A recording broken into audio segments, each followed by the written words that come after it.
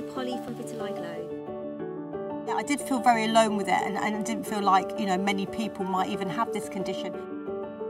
Once I'm covered up, I just feel like a different person. You know, I felt comfortable and confident enough to wear a sleeveless dress. A lot quicker and easier to use on a daily basis.